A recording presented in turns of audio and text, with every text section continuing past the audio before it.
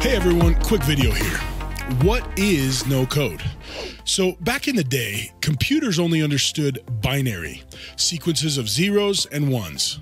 They would perform all their tasks based on that binary system. One problem with that, it's hard and tedious for humans to program a ton of these zeros and ones. So along came the abstraction layer of coding languages to help facilitate things a bit more.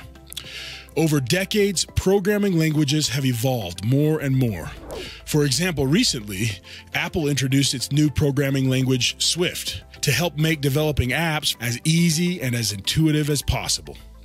But it's still code, and the learning curve is still very steep.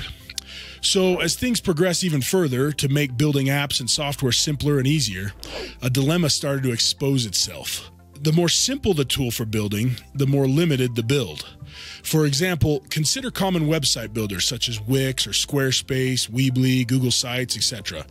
Now don't get me wrong, they're awesome for certain situations. I love what they've done for web development, and I've used them many times myself.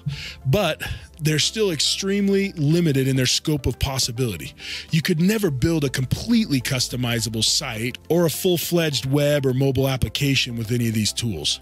So if my client wants to tweak the layout a bit, sorry, I might not be able to with my cookie-cutter template. And that's fine if you don't care about the exact look or the feel or functionality of your site, or if you don't need your site to do things like process data, integrate with APIs, or have back-end workflows.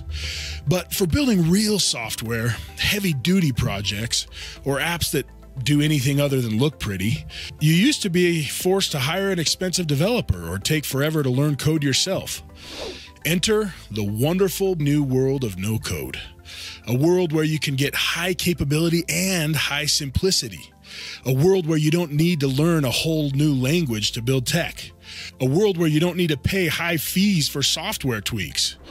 A world I consider to be the future of app building, the next revolutionary abstraction layer, just like code was for zeros and ones.